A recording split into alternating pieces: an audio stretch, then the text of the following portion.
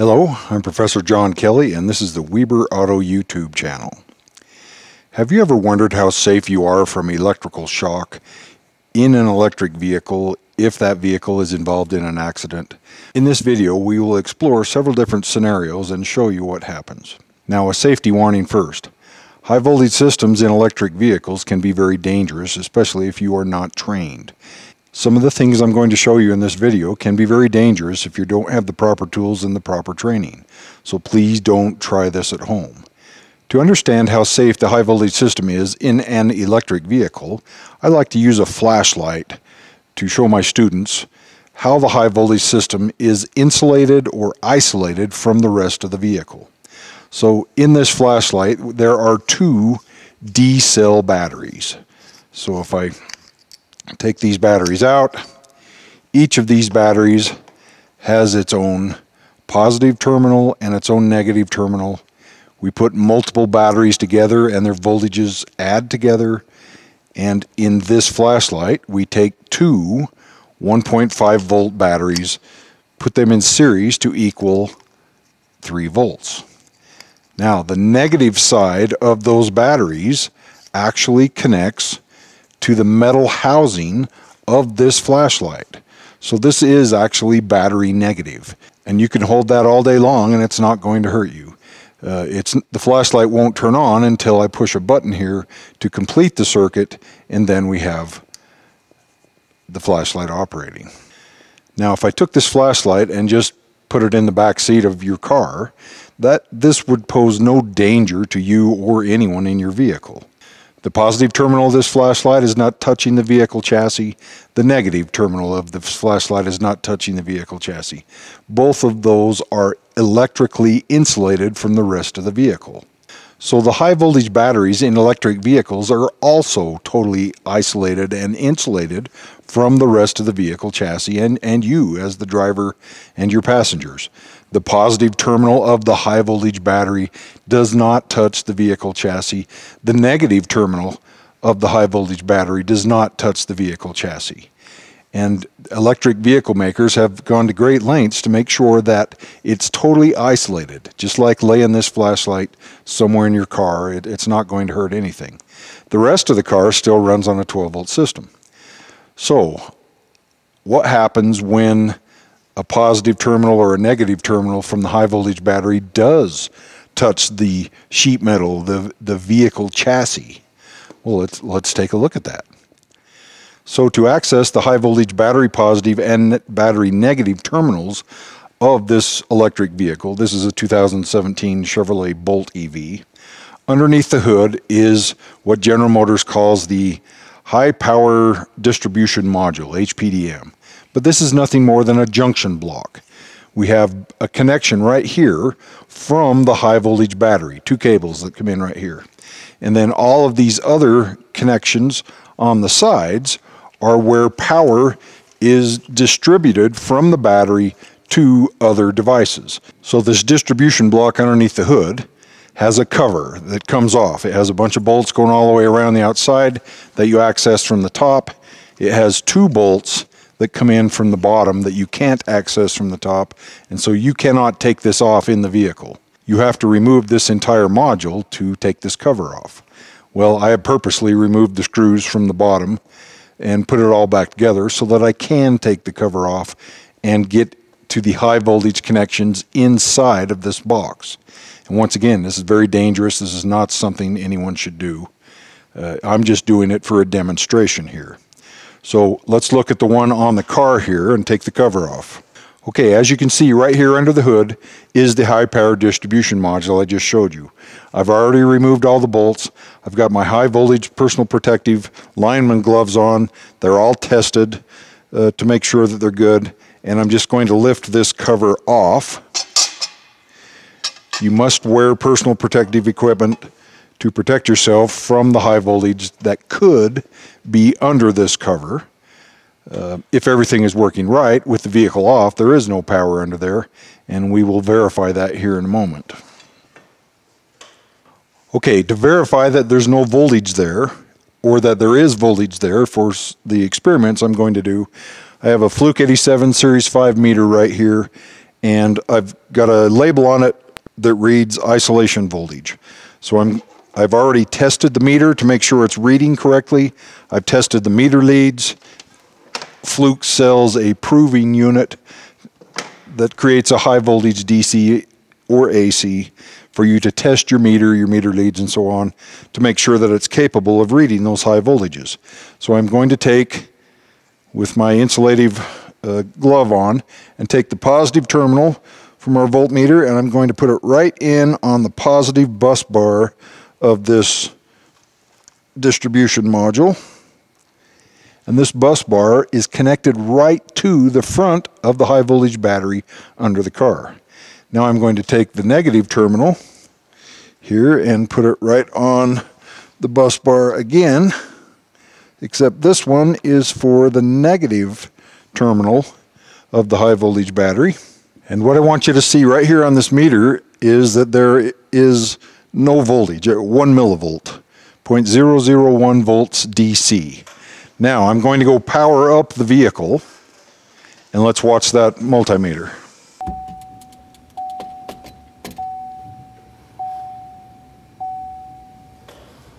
Okay, I've just powered up the vehicle.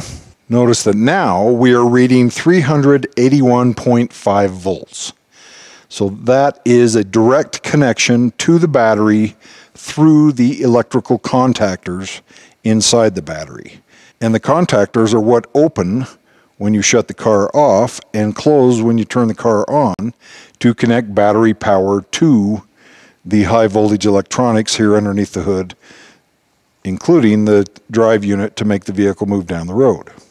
Okay, now I'm going to power off the vehicle, and if everything is working correctly, that voltage should drop right down to close to zero in just a matter of seconds. Okay, here we go, powering off. All right, the vehicle is powered off.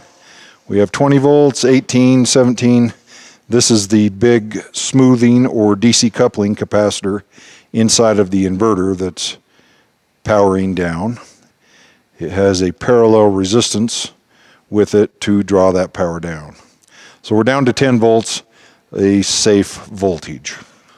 Okay, now that we've seen what the normal voltage is on those terminals, let's cause some malfunctions, because at no time should either the positive or the negative terminal from the battery be connected to chassis ground, which is the housing of that distribution block.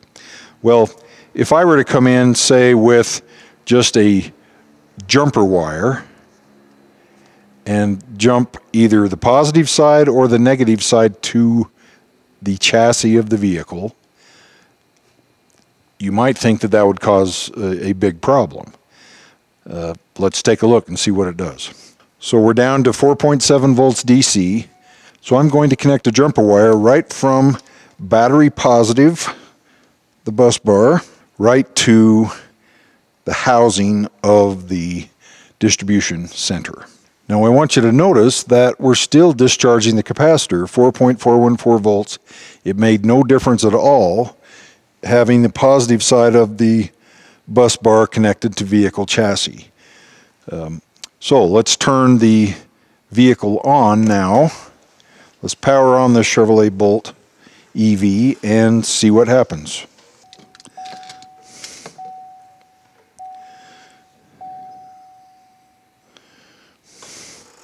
Have no warnings, no check engine light. Notice now that we still have 381.4 volts with that jumper wire connected. Now with that jumper wire connected from high voltage battery positive to the housing of that distribution module, we have just connected the entire vehicle chassis. All the sheet metal on this vehicle is now connected to 381.4 volts. But that doesn't matter. It's not an unsafe thing, because unless you touch both the high voltage positive and the high voltage negative at exactly the same time, there's no risk of shock. So at this point, nothing has happened that even indicates to the driver of the vehicle that there is this unwanted connection to the battery positive. So if I open up the General Motors scan tool here, the GDS2, and I go in and check for diagnostic trouble code information, we'll see if it has triggered any codes, because the computer systems on these cars monitor for this exact problem. This problem is called loss of isolation. On Toyotas, they call it a high voltage leak. It's loss of isolation. All right. It does show that we have triggered some trouble codes. If I click on the code details, so one, it has the malfunction indicator lamp request illuminated.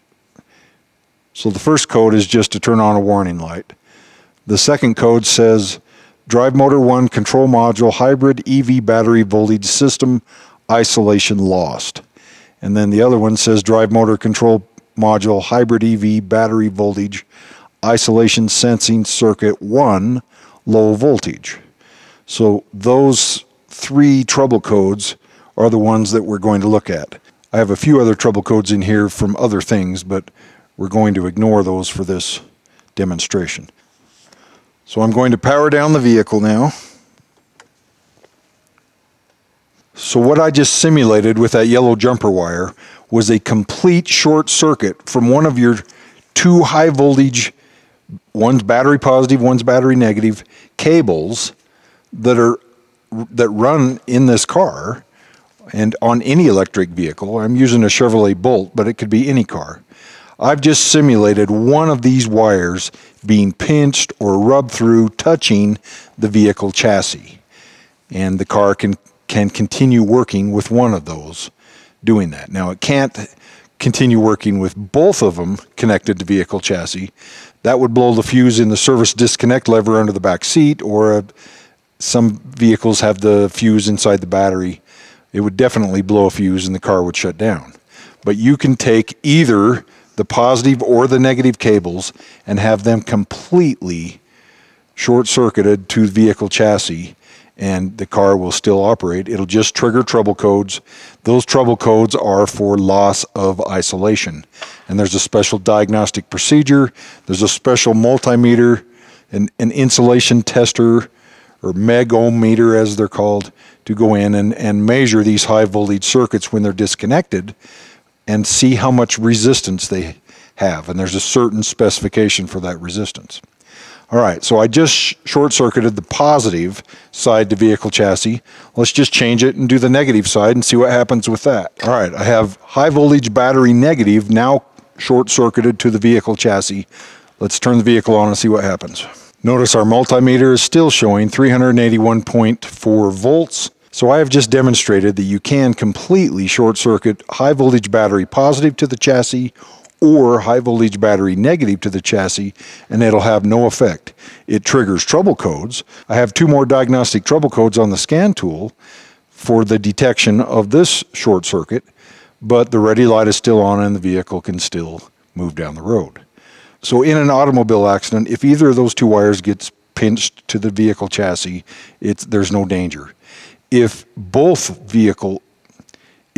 high voltage wires get pinched to the vehicle chassis at the same time, it should blow the fuse in the battery or the battery's service disconnect lever and open circuit the battery to where there's no voltage, no danger there anyway. Now, there are other situations that can occur that can cause loss of isolation that is different than a direct short circuit. So, for example, if water somehow or coolant leaked inside the battery, or water got inside the battery, or water got inside of any of these high voltage electronics here, water can be conductive. Antifreeze can be conductive. The air conditioning compressor refrigerant oil can be conductive.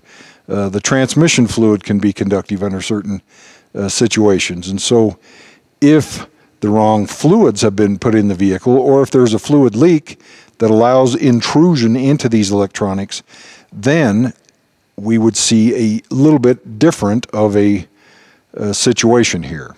So the way the vehicle detects unwanted short circuits in the high voltage battery positive and high voltage battery negative is with what is called active testing and passive testing. Active testing is done by the battery, which is underneath the vehicle. The computer inside the battery, called the BECM, the Battery Energy Control Module, performs what is called active testing, and it does that every time you shut the vehicle off. Right before it opens both contactors and disconnects power from this underhood junction block, it looks to see if there was a loss of isolation. And if there was, then it triggers a trouble code, and you will be able to see that trouble code on the scan tool. But that was an indication of what happened when the vehicle was shut off. That is not an actual live reading if you were to hook the scan tool up and look like right now. The other type of testing is called passive testing, and it's done by the power inverter module, which is underneath this distribution module. And the power inverter module takes high voltage DC power from the battery and converts it to AC power and to drive the electric motor in the drive unit. The power inverter module performs this passive testing all the time the vehicle is powered up. So anytime that ready light is on, it's watching for loss of isolation, and it's live, and we can watch that on the scan tool. So right now I've got the scan tool powered up, and let's take a look at what happens when we turn on the vehicle with no short circuits or anything else going on. Let's just take a look at the normal reading to begin with, and then we'll begin creating additional short circuits, but through high resistances to simulate a short circuit through a conductive liquid or fluid that can happen on these vehicles. So we've got our multimeter disconnected. I'm going to power on the vehicle now. Okay, the vehicle is powered on, and as you can see here, the bottom two parameters are drive motor 1 control module positive supply voltage, and the bottom one is drive motor 1 control module negative supply voltage.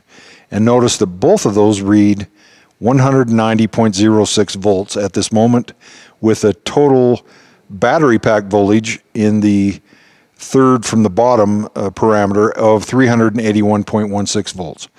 So the way this works is we take our battery voltage, 380 volts, we divide it in two, and we have on the positive side, through a resistor network for loss of isolation diagnosis, we drop half of that voltage. So 380, we drop 190 of that across this resistor network to the vehicle chassis. And then that's on the positive side. We do the same thing on the negative side, and so we have all 380 volts dropped across two resistor networks for diagnostics on the positive side and the negative side, and we can monitor that.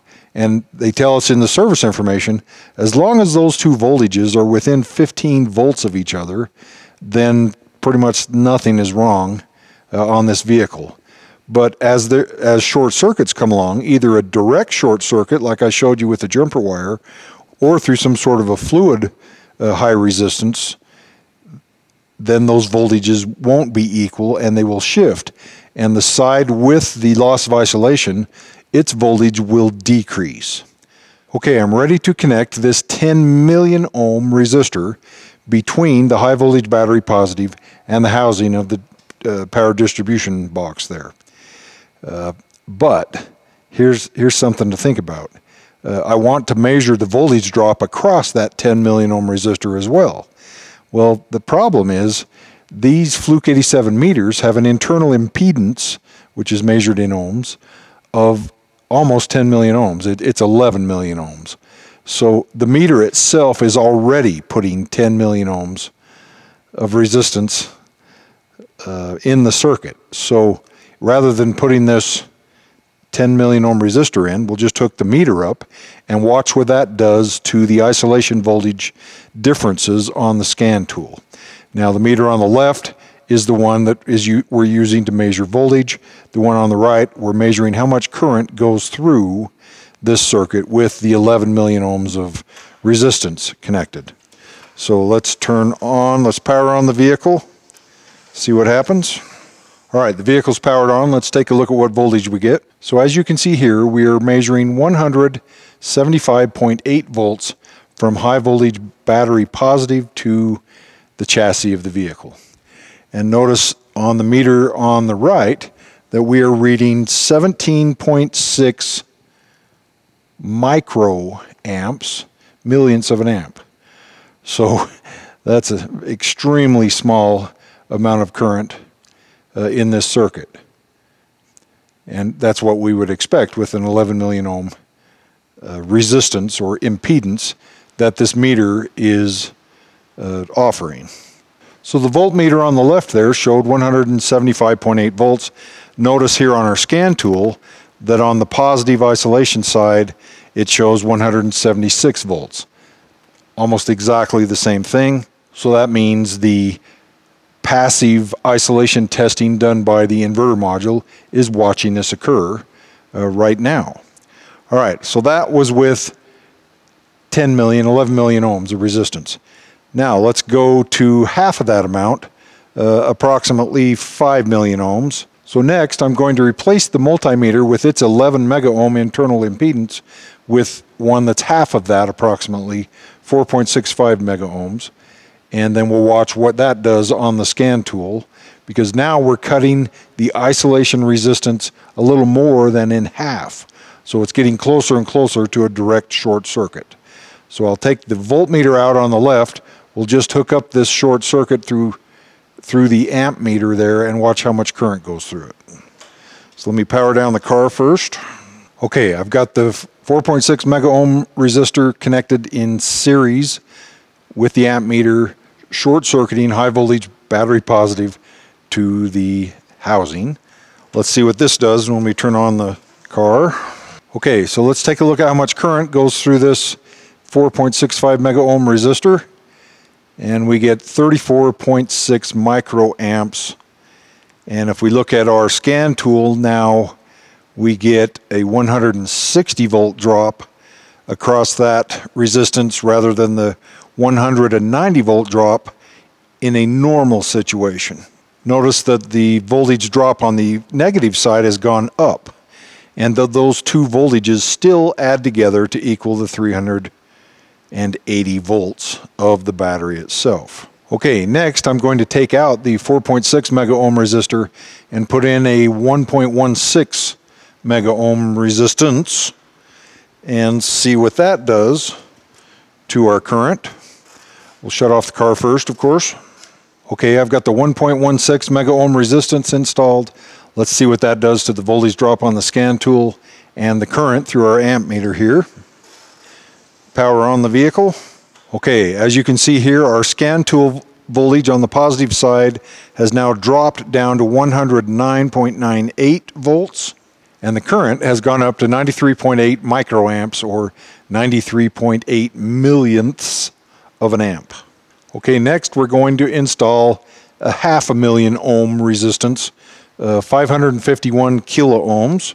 Okay, with the 551,000 ohm resistor installed, you can see here on the scan tool that the voltage drop on the positive supply side has dropped down to 73.97, and the negative side has gone up to 306.02.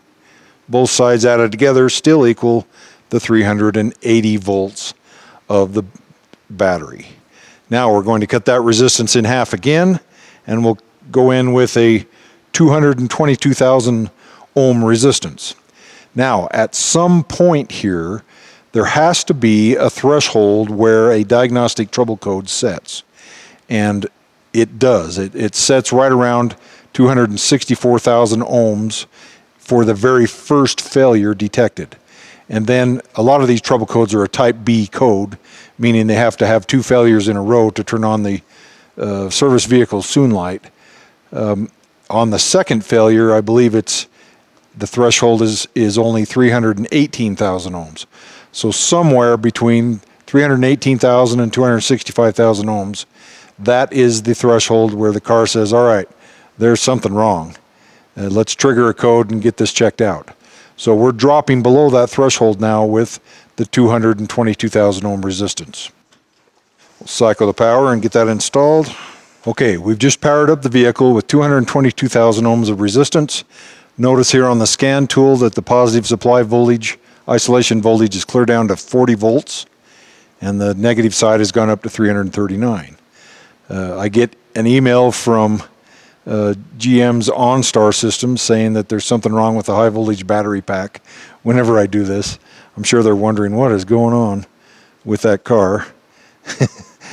So with 222,000 ohms of resistance, it looks like we have 175.3 microamps in that same circuit. All right, our next resistance will be about half of that, 107,000 ohms of resistance. Okay, now with our 107,000 ohm resistor installed, our high voltage positive isolation voltage has dropped down to 20 volts, and the negative's gone up to 359. So notice now with a 107,000 ohm resistance, we have 197.5 microamps of current. So a very small amount of current. Now, the one measurement I forgot to take is how much current do we get with 0 ohms of resistance? So we've seen everything from the current in 11 million ohms, 5 million ohms, 2 million ohms, 1 million ohms, 500,000 ohms, 222,000 ohms, 100,000 ohms, and now 0. So to create a 0 ohm resistance, I'll just hook the meter leads together in place of our resistors, and let's power the vehicle back on. Okay, as you can see here on the scan tool, we're down to 0 volts of positive isolation voltage, and all 379.99 volts are across the negative supply. So a direct short to chassis ground. Let's take a look at how much current we have in this circuit. Notice that with a direct short from high voltage battery positive to chassis ground, we only have 222.3 microamps of current. So the power inverter module on this car, and there are very similar systems on everybody else's hybrid and electric vehicles, it monitors these voltage drops. And once it detects a voltage difference between the high side and the low side of more than a certain amount or a certain amount of current, depends on the vehicle, it triggers a diagnostic trouble code and will turn on some sort of a warning message or just show the service vehicle soon light or check engine light, whatever it may be, depending on if it's an all-electric vehicle or a hybrid electric vehicle. But it can detect these types of problems. Now, why would we have all of these high resistances that I just mentioned?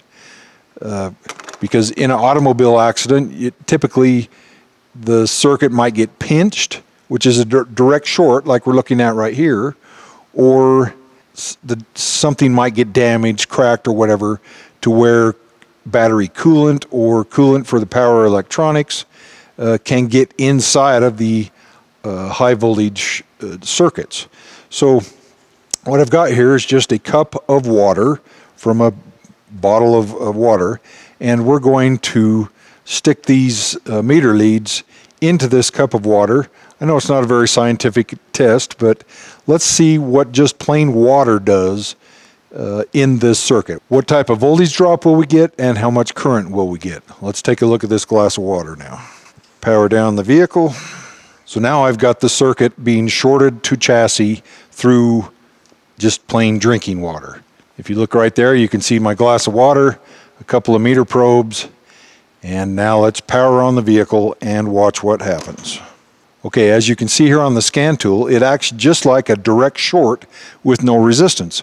We have a 0 volt positive isolation voltage, and all 375 volts dropped across the negative side. So let's take a look at how much current there is in our water short circuit here. 216.9 microamps, almost exactly what it was with a direct short circuit. So that tells us that any fluids that are conductive that get into the high voltage electronics can cause a loss of isolation to occur. That's why these batteries that are underneath the vehicles have to be hermetically sealed. There's a smoke test video that I put together where we test the sealing integrity of the battery to make sure that no water can get into it as you drive down wet, sloshy, wintry, or rainy roads.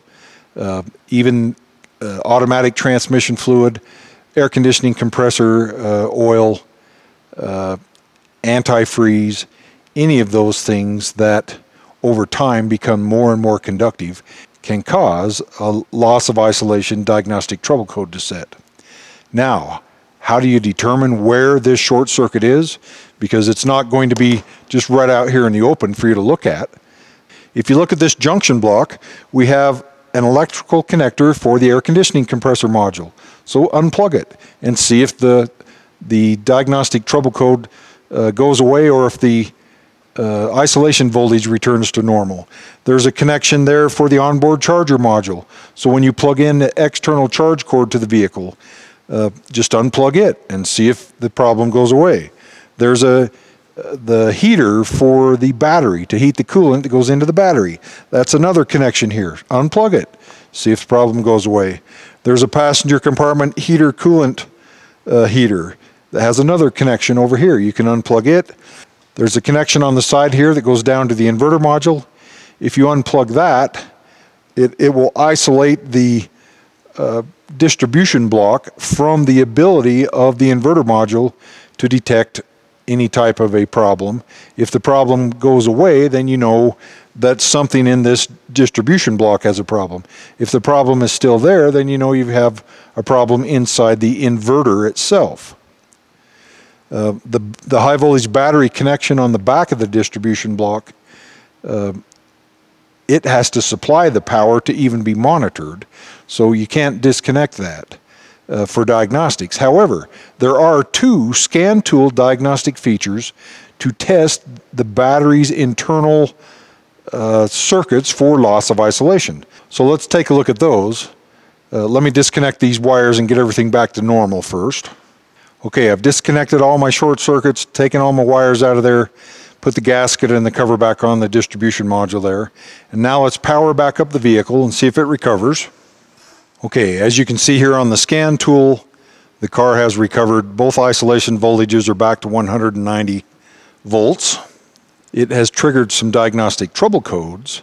Some of these diagnostic trouble codes you cannot clear just by undoing the battery or by just a regular scan tool. There's a special function to clear these codes on the scan tool. Let's take a look at that next.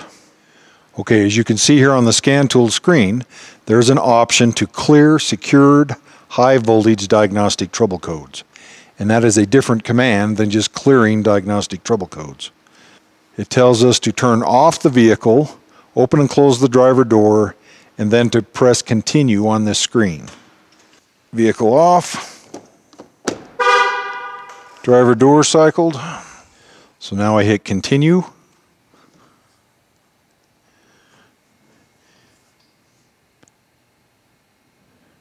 And we're done. Okay, while we are on this screen, if we come down a couple of items, notice that there is a hybrid EV battery pack active isolation test. So this is the test that is done every time the vehicle is shut off and the contactors in the battery open. So let's do this test. It tells us to turn the ignition off, turn the park lamps on, and then refer to service information for further instructions and press continue. So ignition is off. I will turn on the park lamps. Okay, the park lamps are turned on. I'm going to hit continue. And notice right up here, the top parameter there gives us the insulation test resistance of 2,925 kilo ohms, which is 2.95 mega ohms. So 2.95 million ohms of resistance is the isolation voltage detected inside of the high voltage battery by the battery energy control module, the BECM, when it shuts down or closes, opens the contactors. This is a test that you can't get in with a Megohmmeter or an insulation tester and do this test without dropping the battery down and measuring, taking the cover off and then taking some measurements. So this is a quick, easy way to determine if there's a loss of isolation inside the battery. Now let's go back. Notice now we have a battery pack heater isolation test. Now the battery pack heater, as you can see here, is underneath the car, and it is controlled over the CAN network. And so just coming in with an isolation tester on its electrical connector doesn't activate it. When the heater's off, it may not show you a loss of isolation. It has to be activated to have that isolation lost if there's a problem inside the heater itself. So let's run this battery pack heater passive isolation test. It tells us to place the vehicle in propulsion active mode, which is another name for the ready mode. Ensure the transmission is in park and refer to the service manual for further information. Well, right now the vehicle is off from our last test, so now I have to turn it back on. Okay, I'll hit continue. And then notice the very top parameter up here has the hybrid EV battery pack heater power command. And right now it's at 0%, so the heater is off. Notice down below here we have our isolation voltage on the positive and negative side of about 190 volts apiece, which is what we saw before. Now let's turn on the heater. There's a button down to the bottom right here, so we'll turn it on. Notice the percent is going up. We're at 45%. So we're increasing the amount of power used by the battery heater. I can hear the coolant pump for the battery heater running. And finally, we're at 100%, so the battery heater is turned on all the way. And notice our isolation voltage is still 190 volts apiece. And if we scroll down a little bit, it gives us a calculated resistance value of 2,900 kilo ohms or 2.9 mega ohms of internal impedance. So notice it says the test has completed and has passed.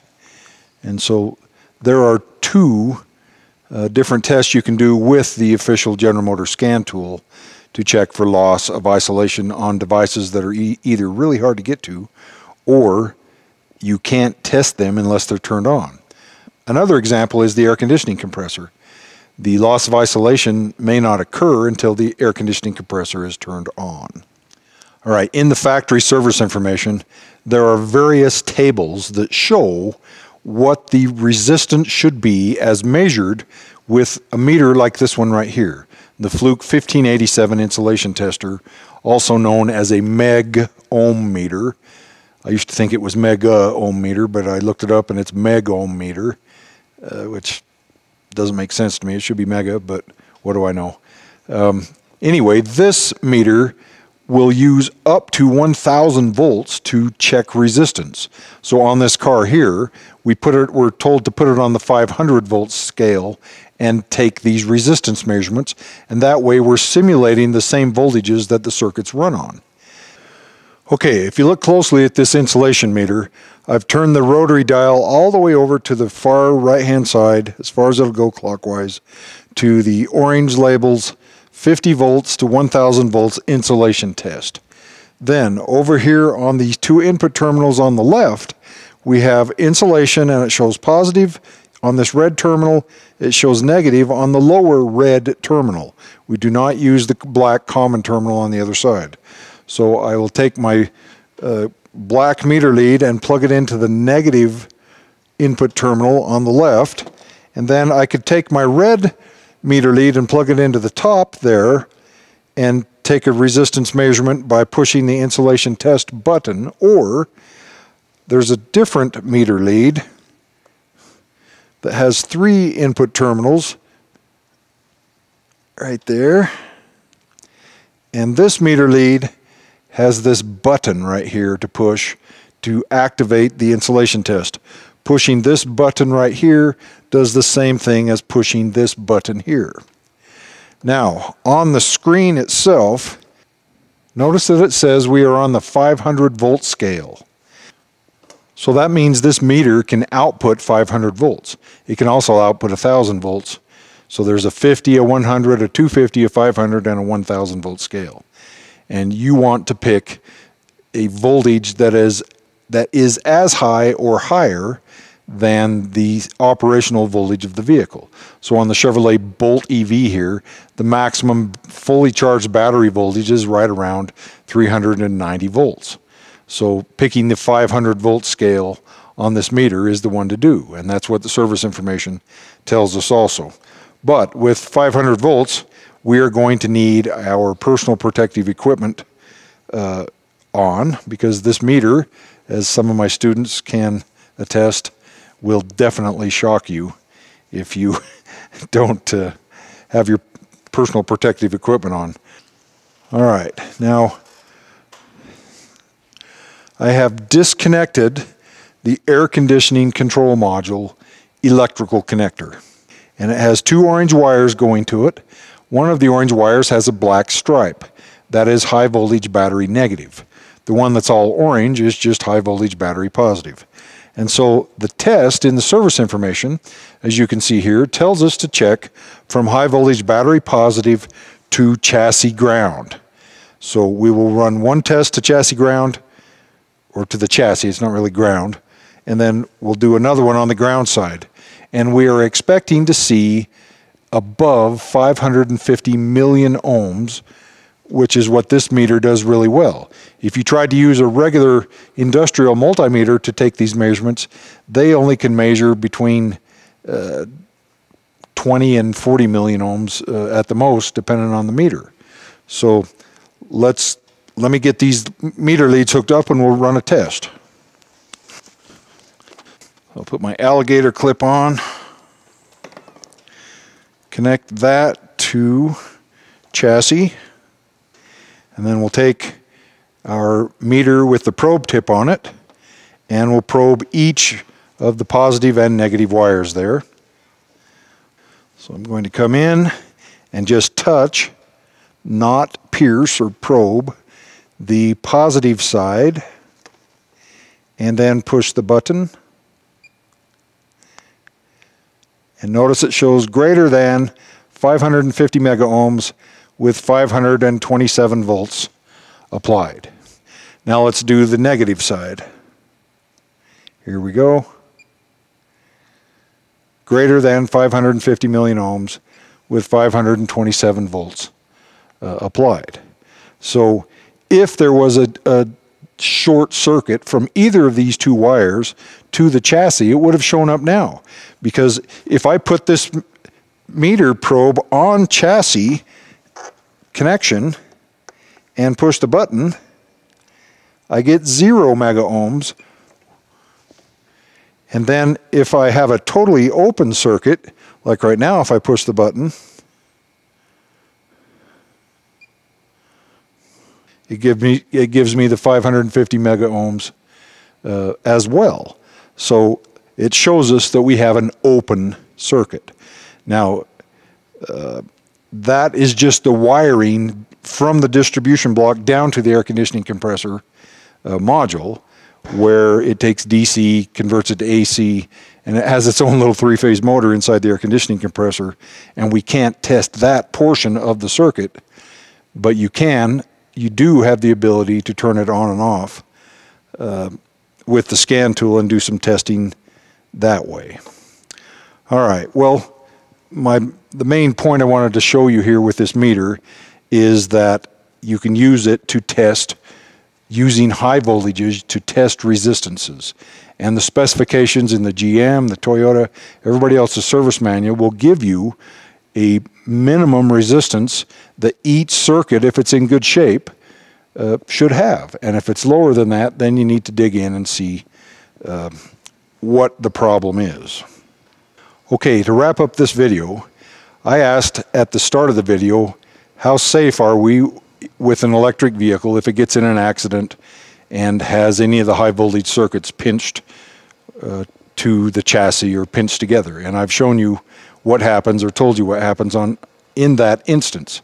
We've taken a look at several different resistance values that simulate different levels of short circuits to the chassis from the high voltage systems.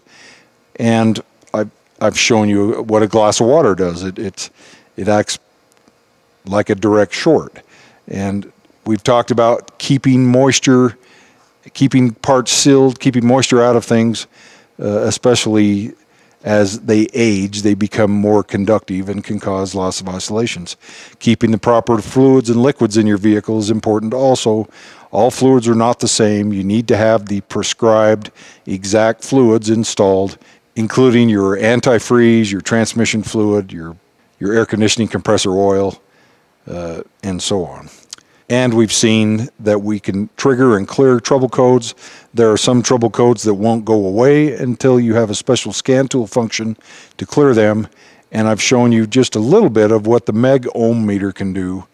I'm going to have a separate video on just using the Megohmmeter to perform diagnostics for loss of isolation and other things. So thank you for watching. Have a good day.